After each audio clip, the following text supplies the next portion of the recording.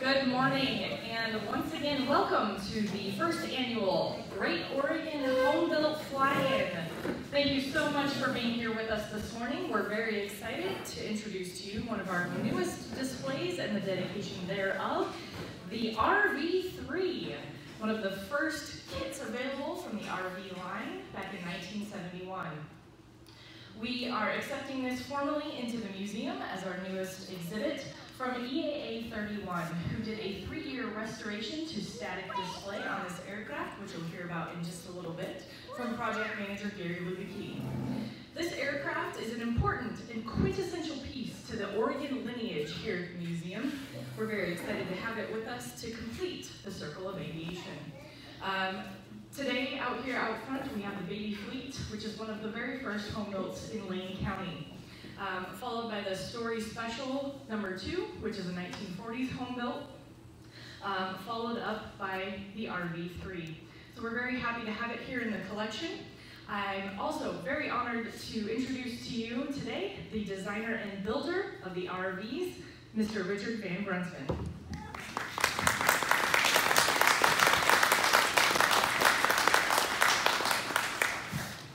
Thank you. Where do I start? It goes back a long ways. I'm not primarily an aviation historian. Maybe by chance or by accident, I've got more involved in that. Going back far prior to the RV-3 or Van's aircraft, I was introduced to aviation, at least passively, at a young age, because my father had learned to fly back in the mid-1930s. The farm, or grandfather's farm, was only about 3 miles from the field where Les Long had built this airplane and the later Parasol Longster and the later low-wing Wimpy, which I believe is being restored in this collection now. Dad had been bitten by the aviation bug, as so many young people had in the Lindbergh era. I think he was, I forget, let's see, what, 12 years old or so at the time Lindbergh flew the Atlantic. So, I mean, this was just something that everybody, every young person was enthused about.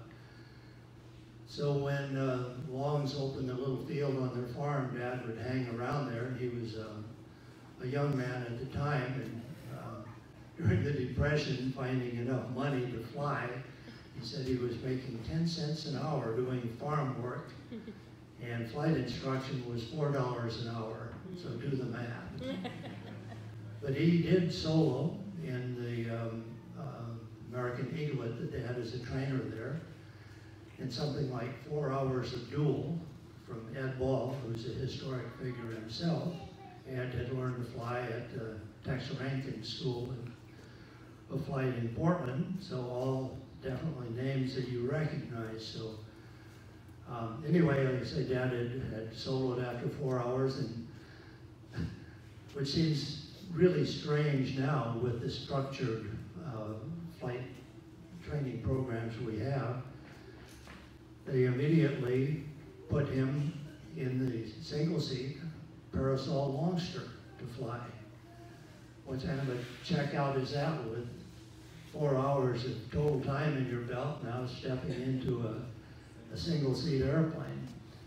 And he flew that a little until he kind of ran out of money, and about the time he was to get married, he figured he couldn't really do both, so aviation came to a stop. But that said, these were stories I heard in my childhood. So I knew about home-built airplanes, even in the late 40s, early 50s, when home builds were almost not heard of at all in the country.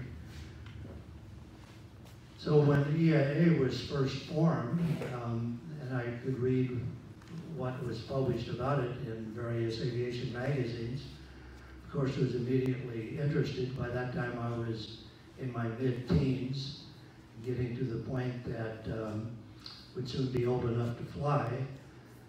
There's always a, for whatever reason, the fascination with building and flying something you've built. living on a farm, we did a lot of building and repairing and what have you. So the idea of constructing things was just kind of second nature almost. So particularly if it was an airplane, to build it would be the ideal way to go about it. A lot of the early home builds, when EAA was first formed, were not really that exceptional. The high performance, etc. You know, the Baby A's, the Pete and Paul were very mediocre airplanes, but they still had some fascination just for those of us that were intrigued with the idea of building your own. Chapter 31 was formed in Eugene in mid-50s, and I attended maybe the organizational meeting for that. We had in our family at the time, we had a Taylorcraft BC-12, and I flew that down to Eugene when I was 16 years old to attend the meetings. And for about a year, I think I attended almost every meeting until it got to be a bit of a hassle, and I realized that most of the people in the chapter were talkers rather than doers, but pardon my opinion of that. Obviously, when you're 16 years old, you can get pretty excited about the projections that people make about what they're going to do and all of the airplanes they're building. Anyway, pardon me for going on and on here, but I've obviously got a connection to Oregon aviation history. Besides the fact that my dad had learned to fly out at Long's Field, had an uncle, who was not an uncle at that time, but had owned the Rupert Special. I'm not sure of the years, during the war years, I believe, and had rebuilt that and flown it out of a small farm field out near Bethany, which is now a city. But so had more exposure to home-built airplanes just by through relatives than definitely most people. Anyway, back to the RV-3, this all came about. Had made a friend during my college years who lived out by Sandy, Oregon, a fellow named George Hogartis, also a name that many of you recognize because of the connection that he had with home-built aircraft. And as president of the American Airmen's Association, prior to my knowing him or knowing of him, that made his historic trips to Washington to convince the CIA that there should be licensing for home-built or experimental aircraft. So I visited George a number of times. I'd fly my Taylorcraft into his little farm strip out near Sandy and visit with him and learn what I could about his past and goings on. And he passed on a lot more information about Les Long and the other people that he had known. So when I first had a chance to have an airplane of my own, I was in the early 1960s in the U.S. Air Force, stationed in Michigan, and went out shopping for used airplanes, used home builds. I managed to buy a Stitz Playboy, and at the time, the Playboy was about as popular as RVs are now. Many people, there are not that many of them around anymore, but it was just about the leading home built because it was a low wing, kind of sexy looking, didn't really perform that well, but it looked nice. So bought one that was really pretty sad, flew it for a couple years. Bought another airframe that was dismantled at the time and rebuilt that, put a bigger engine, 125 Lycoming in it, and flew that in 1964, I think. And after I left the service, came home in 1964, brought that airplane back to Oregon. Within a year or so, had modified it and designed a set of cantilever aluminum wings to replace replace the strut-braced wood fabric wings that the Playboy had. That then became the RV-1. Still the same 125 horse Lycoming, but with the different wings and some other changes in wing location, angle of incidence, etc. It became a dramatically better airplane. So flew the RV-1 until 1968, I believe, when some airline captain down in Texas wanted it bad enough to offer me $3,750, which was big money at the time. So I sold it to him because I knew I could do better. I wanted to replace it with an upgraded original design version, which became the RV-3. The wing is very similar in overall size, airfoil, etc., to what the Stitz Playboy had. If you took a plan form of one and overlaid the other, it would be very close to an RV-3. So was it really an RV-3 or an original design, or was it a copy? You come to your own conclusions there. Almost every airplane evolves from something else in concept, if not in direct lineage. Mainly, though, was able to learn and make improvements so that by the time we had the RV-3 flying, it was quite high performance airplane, and that had kind of been my goal.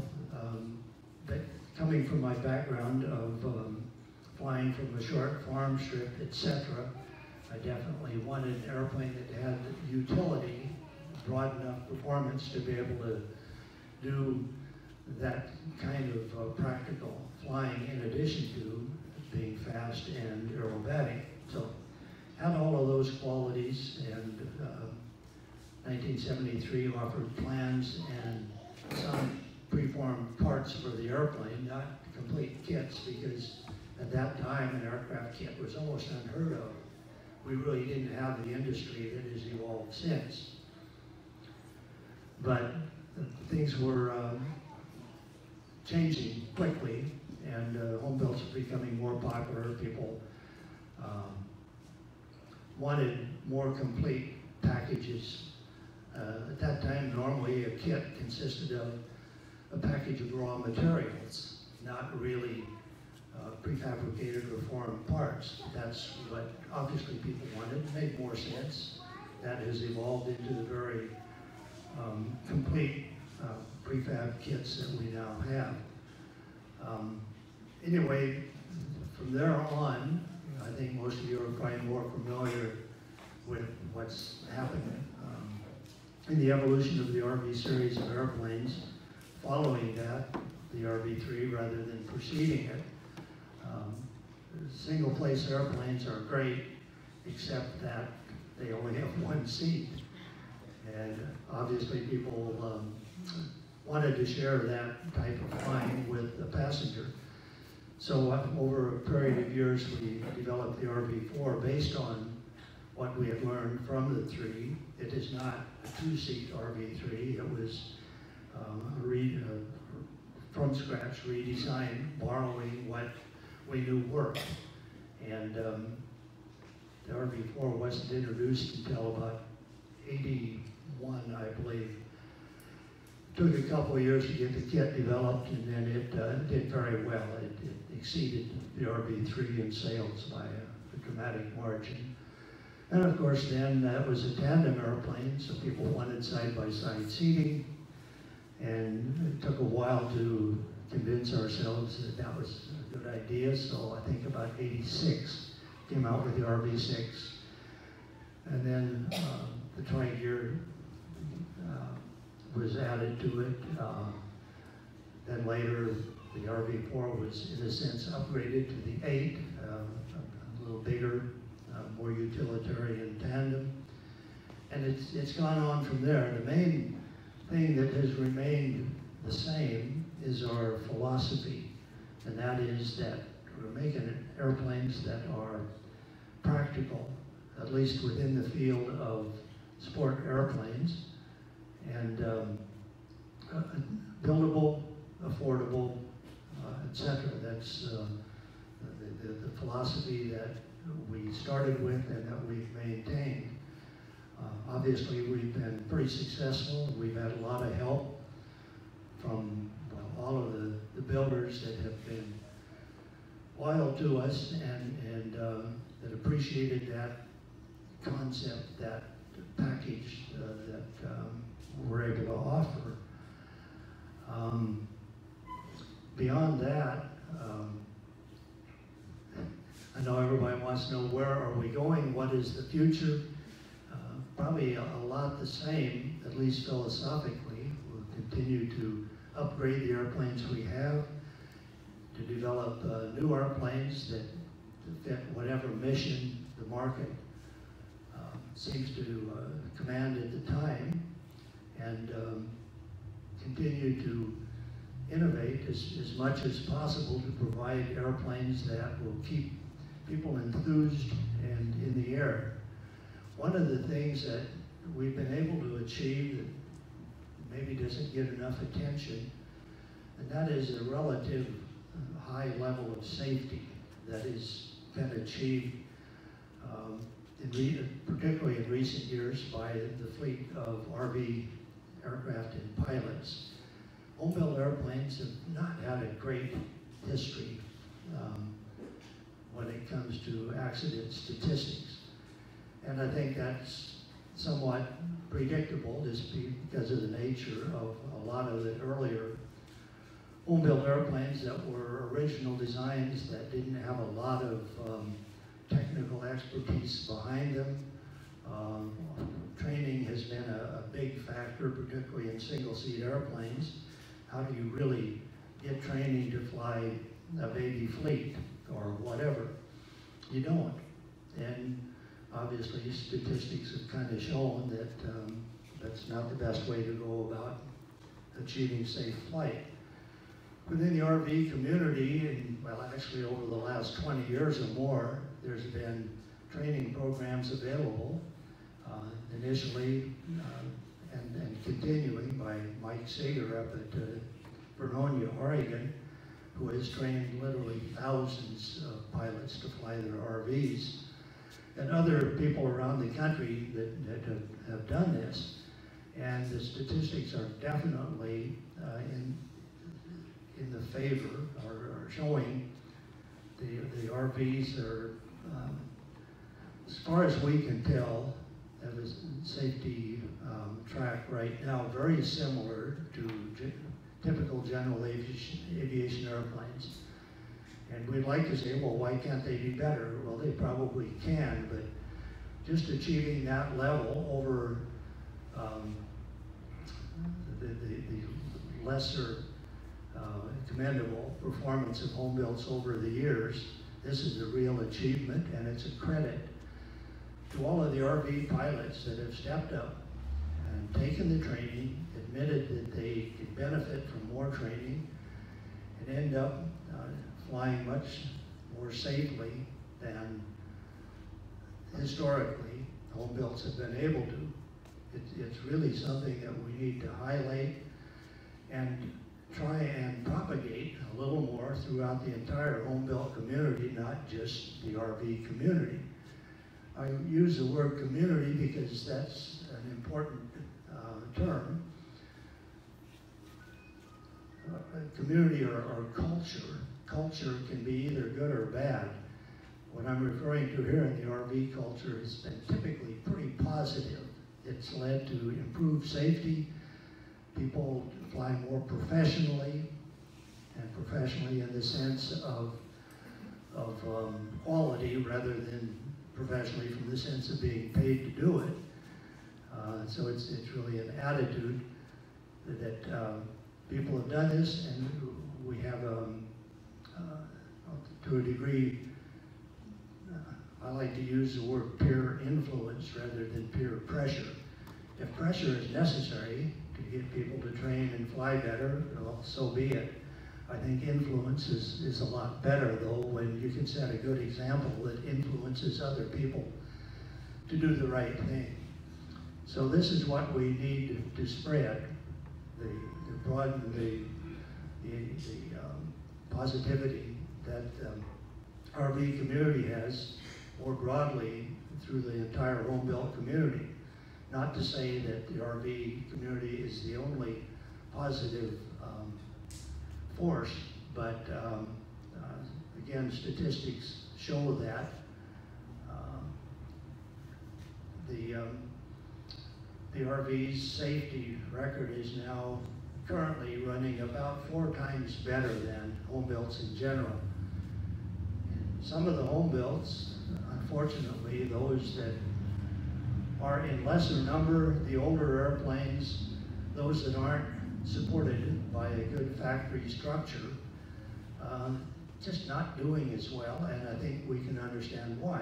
You don't really have the communication of knowledge, the availability of training, etc., to fly as safely as the RV have been able to. So really the challenge there then is to try and work together to establish the best community as possible, whether it be an EAA chapter, just airport groups that talk to and influence each other, and definitely keep the positive aspects of aviation in the forefront rather than the gee whiz, look what I can do approach to flying. So I think that we've definitely shown that it can be done. We can definitely fly safer and more enjoyably. We just need to spread the message further. I think I've talked way more than they want me to, but I wanted to get that word in because it's really something that we're all a part of. And even though, like I said, we've achieved this, we've shown that through better training, transition training, that we can fly a lot more safely. It's not the end of the road. It's a continuing process. It's something that we, both personally and as a group, have to continue to work on. And therein is the challenge. So I'm sure that you will all rise to that and keep flying as enjoyably and safely as possible. Thank you for inviting me here.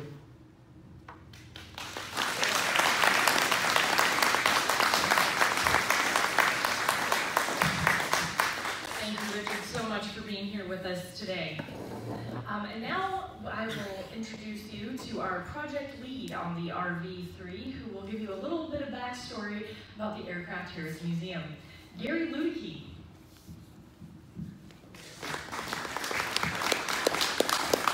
Yeah, thank you.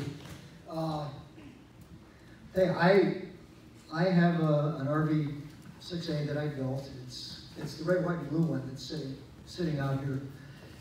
It took me 9 years to build it.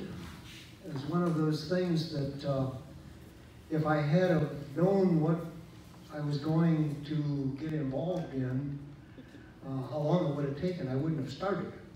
But when I got to the other end of it, I was glad I did. And it's been flying since 2001, and it's got a little over 1,500 hours on it, and it's been all over the country. And I absolutely just love it, and I continue, I'll fly that airplane until I've got to hang up the headset. The one interesting thing to me about it, one of the interesting things is in building, I had come, since 1974, we have basically, Sandy and I, my wife, have almost continuously always owned an airplane. And they've been a succession of Pipers and Cessnas, mostly. And when I decided to build, one of the stated reasons was, well, I'm tired of flying something that everybody else flies. I want to build something that's unique, so I'm going to build an experimental. Well, as a lot of you may know, Van's aircraft, there are now more than 10,000 flying RVs. So I come across, be talking to people and they say, oh, you have your own airplane? And I said, yes. What is it? I said, well, it's an experimental. It's a kit plane that I built. And they say, oh, is it an RV? And I mean, we're talking people that are not flyers or aviation people. And I say, oh, you know about RVs? And they say, oh yeah, my neighbor built one, or my brother built one, or something. It's many, many, many people know of RVs, and I'm very pleased to have mine. Well, back about 4 years ago, I was the president of Chapter 31 in Creswell, and museum president Doug Kindred here came to me and said, would the chapter be willing to take on restoring an RV-3 to be used as a Van's aircraft exhibit at the museum? And I said, well, sure, we do that. And I came down and I looked at what had been donated, and the airplane had been in a minor accident, but it had damage and it wasn't all there. But I said, sure, we can do that. And we did it up at our chapter clubhouse, and by doing it up there, we ended up, I don't know what a better alternative would have been at the time, but it took over 3 years to get it done. It's something that initially I thought, oh, we can do this in 6 months. Well, one of the things, we didn't have a lot of room in the clubhouse because it's also used for club activities, and we didn't have tools and things. So those of us that were working on it, we made lots of trips back and forth to our hangars, and you know, hey, do you have a such and such, you know, and all that. But perseverance paid off. And by the way, I saw a sign at one point when I was building. It took me 9 years to build mine, 92 or 93 to 2001, basically. And the sign said, it was in some builder's shop, and it said, it's not skill or money that will get this job done, it's perseverance. And I found that to be true building my airplane. I found it to be true in getting the RV-3 done. It took a while. It was difficult for us to work to coordinate and get people, you know, all available at right times. But the airplane is made from really four different airplane parts of 4 different planes, and there's enough little design changes and things that had occurred. Everything didn't just fit together like a puzzle. So it took a lot of thought and all that, but obviously we got it done. You may not realize it unless you look really carefully, but it doesn't have an engine because it's going to be a static display. But one of the guys, I was going to build a wooden mount to put the prop in the proper position. And one of our chapter members said, well, hey, I'll take that on. He says, but I think I'll make it out of metal. It'll be more durable. So he took the fuselage, put it on a trailer, took it to his house. And as it turned out, he literally used Grandma's bar stool as the mount in there. He had a bar stool that he said had been sitting around for about 5 years. He had promised his grandmother he would reupholster. Well, he held the thing up, and he realized with the taper and all that, it would almost precisely fit into the place where the engine mounts would go on or where the engine would go on the engine mount that was on the airplane. So he called Grandma and said, would you mind? And she said, well, you've had it 5 years, and I still don't have it back, so go for it. So there was ingenuity. If you've looked inside and you see a panel that looks more modern than what Van would have had in his back in those days, those are coasters from Sporty's Pilot Shop. And one of the guys found those, a set of coasters, each with a flight instrument on it. So lots of ingenuity was used. We tried our best to replicate the paint job of Van's original RV-3. One of the chapter members and I went up to Van's house and looked at, he has a second one of these. The original is in the museum in Oshkosh. But he has another one at his house all apart, and we crawled around in there and took measurements of everything to see if we could get the paint design to look the same. And came out, seems to us pretty good. The painting, we got the painting, we were going to do it all ourselves outside the clubhouse on days when the wind wasn't blowing, and that turned out to be a disaster. I mean, we tried, and we had blotchy stuff, and trying to find a day that the temperature was right and the wind wasn't blowing. We ended up going to a shop in Creswell, an auto restoration facility. I had one of my cars detailed there, and I knew the owner, and I asked him about it, and they painted the base coat at white. They did that gratis as a donation to the museum. We supplied the paint, but they did all the work, painted it white. We brought it down here, and then the yellow, and that was all done with rattle cans. And that's a challenge to make something look halfway decent. And one of the guys, he's unfortunately not here today, named Alan Weeder. He was the artist. Oh, is he here? There he is. Oh, there he is. Oh, now I'm going to have to tell the truth. Darn. Darn. Well, glad to see you. I didn't see him come in. He's slouched down and hiding. Okay. Well, anyway,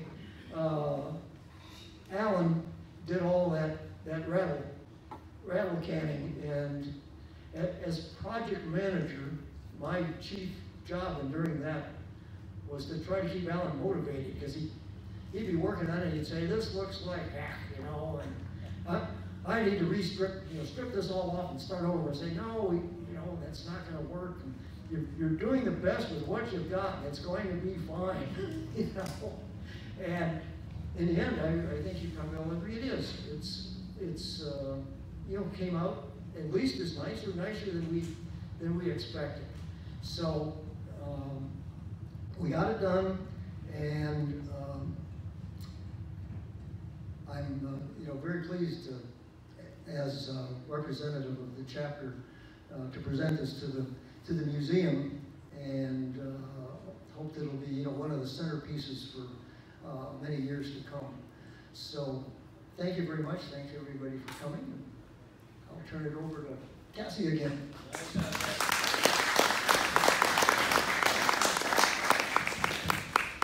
Thank you so much, Gary. Of note, Gary has also recently signed on as a project manager once again for the Story Special number 1, which is the sister ship to the Story Special number 2, the black and orange right out front. Those two aircraft graced the first color edition of Sport Aviation, so we're hoping to have those back in the air by the 100th anniversary of Oregon's Department of Aviation in 2021. So that's a good goal, right, Gary? Yeah. Speaking of our restoration shop, 2 of the aircraft that Van mentioned today, both the Rupert Special, which was powered by the Salmson engine built by Walt Rupert, is in our restoration shop, as well as Wimpy, which was built by Ed Ball and Swede Ralston, and designed by Les Lum, are all down in the restoration shop, which will be open after the presentation to take a look at for OAHS. There will also be a pilot banquet tonight at 6 p.m. We've got Big Stuff Barbecue from town doing a whole hog for us. $20 per person, 6 p.m. We'd love to have you. Cake and ice cream for dessert. I do appreciate and thank you all so much for being here with us today, and thank you both Richard VanGrunsven and Gary, and welcome the RV-3 to OAHS. Thank you.